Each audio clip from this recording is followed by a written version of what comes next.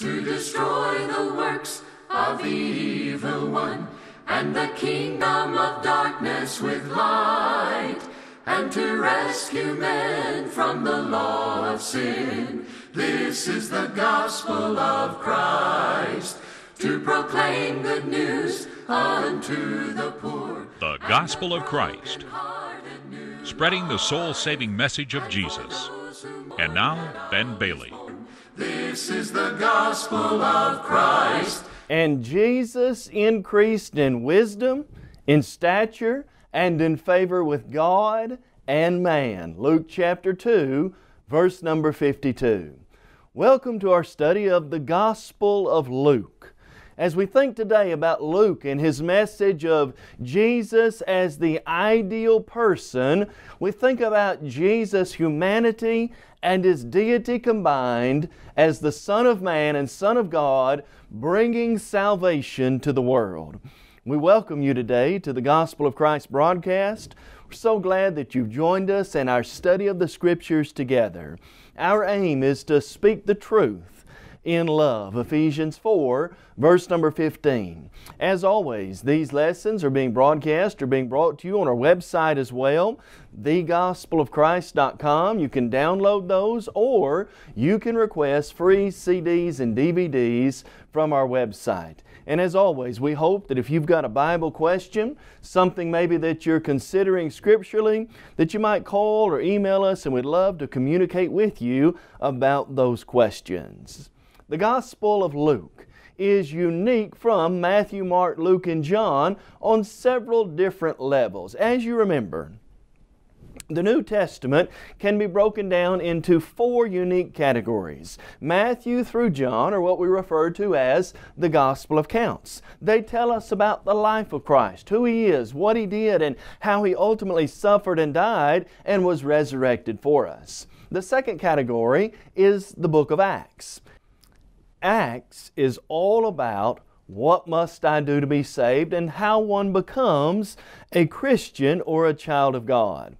Then that third category, Romans through Jude, tells one now that you are a Christian, how do I live faithfully to the Lord? What is my daily life? What are my decisions? And how do I live for Jesus each and every day? And then that fourth category, Revelation, tells one how to die victoriously, be faithful unto death. Revelation chapter 2, verse number 10. Now, of the four accounts of the life of Christ, each of those is even unique. For example, Matthew is written to a Jewish audience in which he is trying to convince Jewish readers, mainly from the Old Testament Scriptures, that Jesus is the fulfillment of prophecy and King of the New Kingdom. Mark is unique in that he's writing to a Roman audience and a Roman mind who are all about action and power and majesty. And so Mark tells us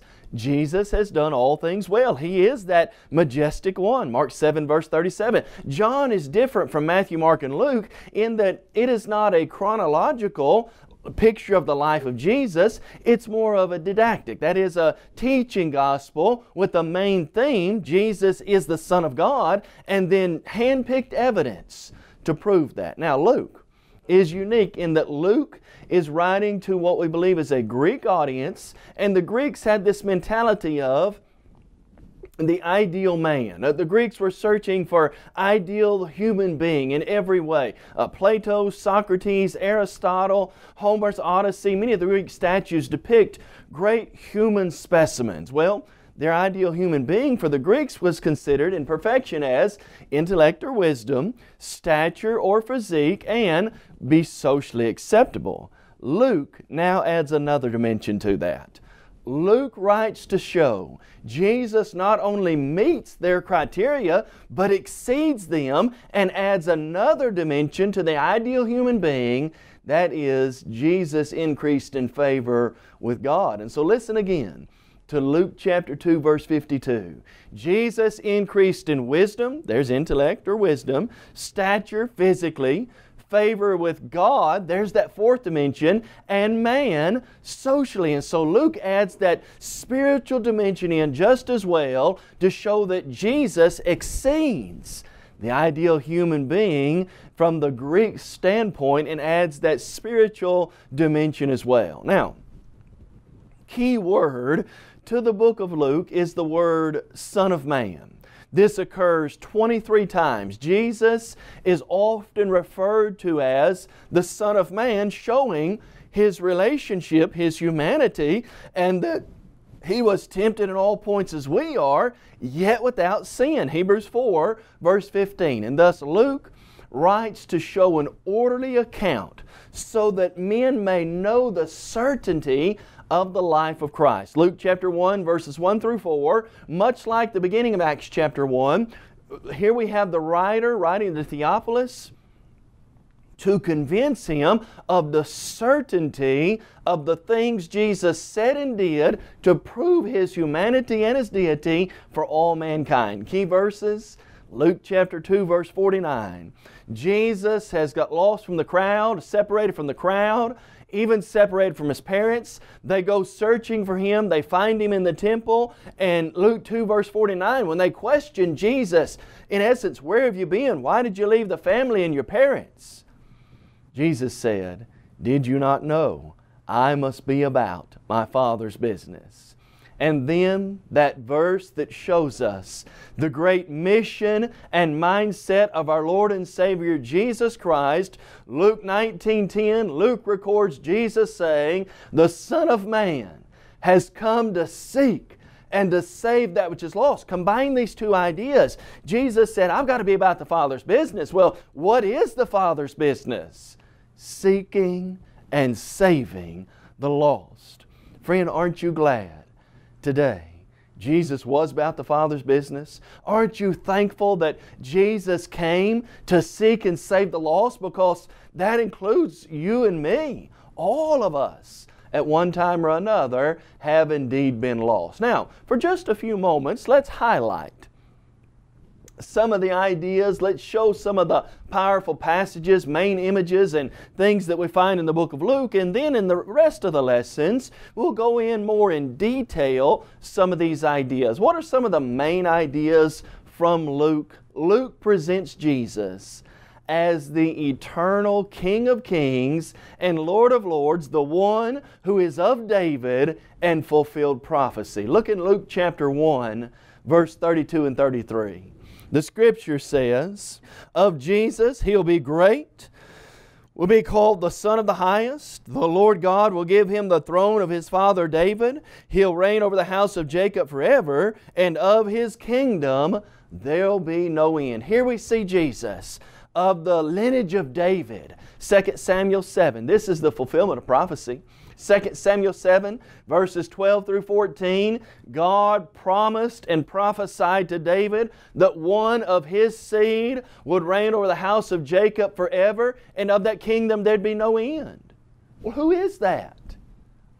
Friend, it's none other than the Lord and Savior Jesus Christ. He is of the lineage of David. From Matthew chapter 1, His kingdom is that eternal kingdom. Revelation 11, verse 14 and 15. And currently, presently, He is King of all kings and Lord of all lords. Revelation 19:16. He is reigning at the right hand of the throne of God. Hebrews chapter 1, verse number 4. And so Luke presents Jesus from the outset as that eternal King of the eternal kingdom, which is the church of the Lord Jesus Christ. Matthew 16, 18 and 19, Acts 2, verse 47, and Mark chapter 9, verse number 1. You know, another powerful lesson that we learn from the Gospel of Luke is about the power of the Christian and his giving back to God. Now, friend, I want you to stop for just a moment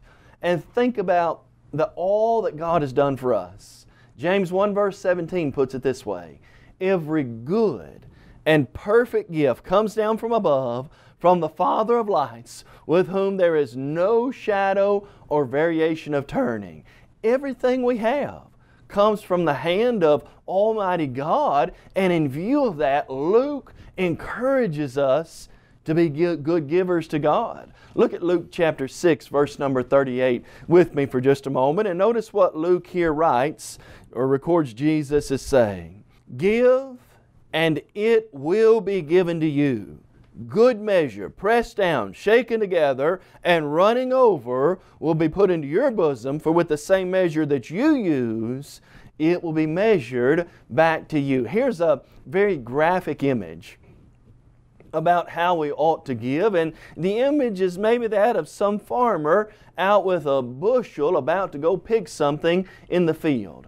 For example, maybe you've been to a farm or a place where you bought a bushel of peas. And when you go out to buy those peas, they tell you up front, you take this basket, this bushel, and as much as you can get in it is this price. Well, how would you do that? Would you just fill the bottom of it up? Well, of course not. Not and get your money's worth there. Would you fill it halfway up? No, that wouldn't be right either. Would you just put it almost to the top? No. You'd take that basket and you'd fill it up. Then you'd press it down, you'd shake it together, and you'd get as much in there as you can. That's the sense of how we ought to give. Give. What do you mean? Give and it'll be given to you. Good measure, pressed down, shaken together, running over, but put back into your bosom. This is not a health and wealth gospel, but it shows that if we have the heart and the attitude that we want to give as we've been prospered, 1 Corinthians 16, 1 and 2, if we're a cheerful giver, 2 Corinthians 9 verses 6 through 7, then friend, you couldn't find any better cause in all the world to give to than the cause of Christ, and God's going to take care of His own who seek first the kingdom, Matthew 6:33. They're not going to have to worry about food, shelter, and clothing. And so Luke encourages us to be good givers to the cause of Christ. Then as we think about the book of Luke, we're also introduced to a very unique passage about baptism. One that I rarely hear used when we think about, what about all these people who aren't baptized? What about those who reject baptism? I hardly ever hear this passage used, but it is a powerful one. Look in Luke chapter 7, verse 28 and 29. The Bible records these words, "For I say to you, among those born of woman, there is not a greater prophet than John the Baptist, but he who is least in the kingdom of God is greater than he." Now notice this, "And when all the people heard him, even the tax collectors justified God, having been baptized with the baptism of John." Now notice, "But the Pharisees and the lawyers rejected the will of God for themselves, not having been baptized by him." What do I learn about baptism and its significance and importance here? To fail to be baptized correctly for the remission of sins, Acts 2:38, in the right way, by immersion, Mark 1 verses 9 through 11, or to be baptized at all, is a rejection of the will of God. Those who failed to be baptized, in this text we're told, they rejected the will of God, meaning that God had said it, and in essence they said, no, we're not going to do it. They were viewed as rebellious and rejectors of God's will. Friend, baptism is indeed an essential part in God's plan of salvation. Jesus said, "He that believes and is baptized will be saved. He that does not believe shall be condemned." Mark 16:16. Jesus said, "Unless a man is born of water and the Spirit, he cannot enter the kingdom of heaven." John 3 verse 5. Peter said, "Baptism does now also save us." 1 Peter 3 verse 21. And so in view of all that the Scripture teaches, and these are just a sampling of the passages, but in view of everything the New Testament teaches, someone who says I was saved before baptism, or baptism has no significance, or you can be baptized or not be baptized, it doesn't make any difference. According to Luke 7 verse 30, just like the Pharisees, that person is rejecting God's will from on high, and we'll have to give an account of that on the day of judgment. Now let's turn our attention to another very unique passage in the book of Luke, and this is where we learn about the power of God's Word. You know, when you think about the Bible, there are several images that show its power. For example, Hebrews 4 verse 12 says, "The Word of God is alive and powerful." What do you mean living and powerful? Sharper than any two-edged sword. Take a knife or a sword and sharpen that and it'll shave the hair right off your arm. Word of God's sharper than that spiritually. The Word of God is that which by we're born again. 1 Peter 1, verse 23 through 25.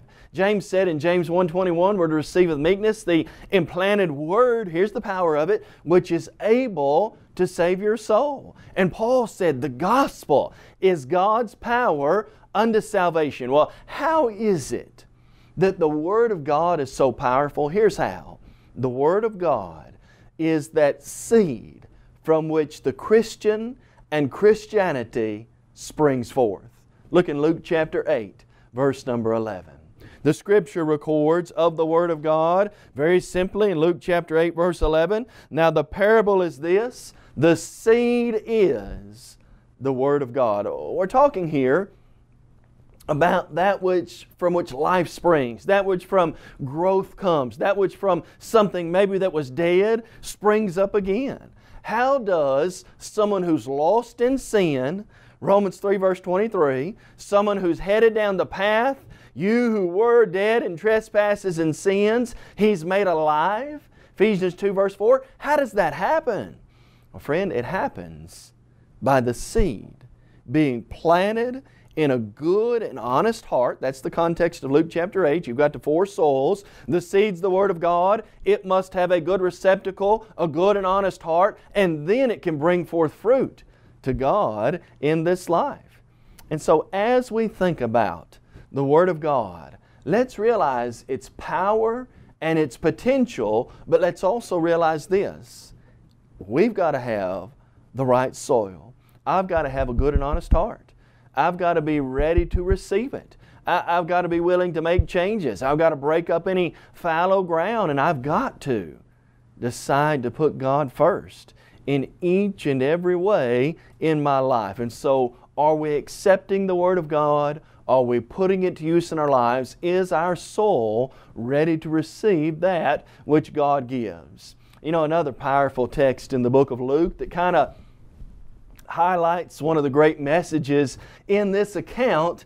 We ask the question, are you a Mary or are you a Martha? Now you're thinking, what in the world is a Mary or a Martha? Well, let's hear the story from Luke chapter 10, verses 38 through 42. Notice Jesus uses this example. The Bible says, now it happened as they went that He entered a certain village, and a certain woman named Martha welcomed Him into her house. She had a sister called Mary who also sat at Jesus' feet and heard His word. But Martha was distracted with much serving. And she approached Him and said, Lord, do you not care that my sister has left me to serve alone? Therefore tell her to help me. And Jesus answered and said to her, Martha, Martha, you're worried and troubled about many things, but one thing is needed, and Mary has chosen that good part which will not be taken away from her. You know, I hear this story, and I can see it, you can see it kind of from both sides. If you knew Jesus were coming to your home, I know what we'd need to do first. We might want to straighten up. We might want to get something ready to serve Him. Might want to make a jug of tea or have some cookies there. Make sure everything's picked up in the house. And so here you've got Martha, and she's distracted with much serving, and it's almost humorous. We learn that Mary, she's sitting at the feet of Jesus learning. But Martha has the audacity to come to Jesus, and here you got the sibling rivalry and some bickering going on. You just thought that happened when they were young. Here it is again. Martha comes and she says, Lord, do you not care that my sister has left me, in essence, in the kitchen alone, and I'm out here doing all the serving? Tell her to help me also. Now, can you imagine saying that to Jesus? Tell my sister to get up and come in here and help me fix these cookies or help me straighten up a little bit. And Jesus said, Martha, Martha, you're worried and distracted about many things. Now listen to this. One thing is needful, and Mary has chosen that good part which will not be taken away from her. Friend, both of these things were good. It's good to serve, and it's good to sit at the feet of Jesus and study, but if you had your rathers, which would they be? Jesus emphasized, Martha, Mary's chosen the good part. Sitting here, studying, learning about salvation, not being busy and distracted with so many things. That's not what's important. You need to focus on learning about me, learning about the way of salvation, and really giving yourself to the Word of God. And so don't get so distracted by life. Don't get so distracted maybe even with good things, serving others, that you forget to sit at the feet of Jesus and learn from Him. That's the really important thing in this life. Let's turn our attention now to another man in the Bible, another individual in the Bible who made a very poor choice. We learn about the rich fool in Luke chapter 12, verses 15 through 21. Listen to these words. The Bible says, "And Jesus said to him, Take heed and beware of covetousness, for one's life does not consist in the abundance of the things he possesses. Then He spoke a parable to them, saying, The ground of a certain rich man yielded plentifully, and he thought within himself, saying, What shall I do, since I have no more room to store my crops? So he said, I'll do this. I'll pull down my barns and build greater, and there I'll store all my crops and my goods, and I will say to my soul, Soul, you have many goods laid up for many years. Take your ease, eat, drink, and be merry." Now watch this. "But God said to him, Fool, this night will your soul be required of you? Then whose things will those be which you have provided?" Now here's the point. "So is he who lays up treasure for himself and is not rich toward God." You can imagine this scenario. Any farmer can see this. Have a great crop year, so much so that you can't get it all in the barn. And so what do? You say, looks like I'm going to have to build bigger barns. Nothing wrong with having a great crop year. Nothing wrong with necessarily building bigger barns. Nothing wrong here with this man and his industry and his business skill. What was the problem with this man? His failure to factor God and his own soul into his decisions. He said, I'll tear down my barns and build bigger barns. And you know what God said to him? You fool, this night will your soul be required of you. What was the point? Like Martha, this man was distracted. He was distracted by his farming. He was distracted by his great crop year. He was distracted pulling down barns and building barns. And you know what he forgot to do? Take care of his own soul. And here's the point Jesus makes. So is he who lays up treasure for himself, but is not rich toward God. Friend, there's a very, very powerful lesson here, and it's this. My soul, your soul, Martha's soul, the rich man here's soul, that's the most important possession and treasure you've got. Do you remember what Jesus said in Mark 8, verse 36 and 37? What will it profit a man if he gains the whole world and loses his own soul? Or what shall a man give in exchange for his soul? Friend, let's think honestly for a minute. I believe some people, like Martha and like the rich fool, intentionally busy themselves with so much stuff and junk in their lives that they just say, I don't have time to think about that right now. I don't have time to study the Bible. I don't have time to think about my soul. I don't have time to think about eternity. God says to them, you fool. And how do you know? Your soul won't be required of you tonight. James 4 verse 14 says, what is your life? It's but a vapor that appears for a little while and then it vanishes away. And so we desperately need to make sure that we're right with God. The things of this world cannot please us in the end. Do you remember the rich young ruler in Mark chapter 10? Came to Jesus and he said, good teacher, what must I do to inherit eternal life? Great question. In essence, what do I need to do to be saved? Jesus said, keep the law. Do not murder, do not steal, do not commit adultery, honor your father and mother. All these I've done since my childhood. One thing you lack. Uh-oh, what is that? Go, sell what you have, give to the poor, and come follow me. You know the rest of that story? The Bible says the rich young ruler went away sorrowful, for he had great possessions. He let his stuff and his junk and his possessions keep him from having eternal life. Friend, don't let that be you today. Don't let the things of this world, the joys, the pleasures, the busyness that we all have, don't let that get in your way of going to heaven.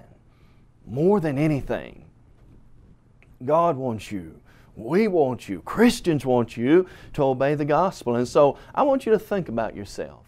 Are you a Mary who's ready to sit at the feet of Jesus, put everything aside, put first things first, and learn from Him? Or are you like Martha? Martha was a good person. She was serving. She was doing good things, but she was so distracted by serving and life and all the other busy things. She overlooked the most important. Or are you like the rich fool? So busy building up treasure here and taking care of stuff here and busy with the day-to-day task here that you fail to think about your own soul. Friend, I can promise you this. If the time is not made now to think about your soul, when will you make it? You won't make it on the other side. Eternity is forever.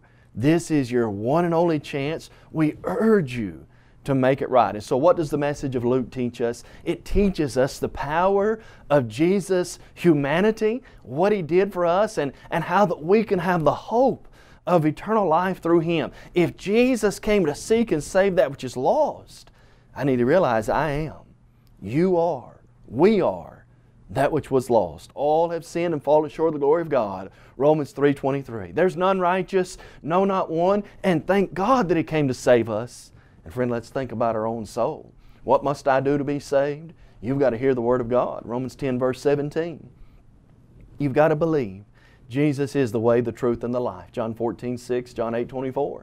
You've got to be willing to repent and turn back to God. Luke 13 verses 1 through 5. And you must make that good confession and be immersed in water for the forgiveness of your sins. On the day of Pentecost they asked, Men and brethren, what shall we do? And here was the answer. Repent and be baptized for the remission of your sins, and you shall receive the gift of the Holy Spirit. Friend, if you've never done that, why not do it today? Why not put first things first, take care of your soul, let the rest fall into place, and make sure, more than anything, make sure that you're right with God. We hope you'll join us again as we study more about the gospel of Christ. You may have just joined our program and are wondering, what is the gospel of Christ? The gospel of Christ is an evangelistic work of the churches of Christ that reaches the whole world with the gospel through TV, radio, and internet. Our motto is to take the whole gospel to the whole world. We believe in having a book, chapter, and verse for everything we say and do. And unlike many religious groups today, we're concerned about lost souls, not your wallet. We encourage you to visit thegospelofchrist.com for a host of Bible study materials as well as audio and video copies of our lessons. If you would like to have a copy of today's lesson, please visit our website and fill out a media request form, or you can email us at mail@thegospelofchrist.com. Call us toll-free at 1-855-458-3905 or write to us at P.O. Box 788, McMinnville, Tennessee 37111.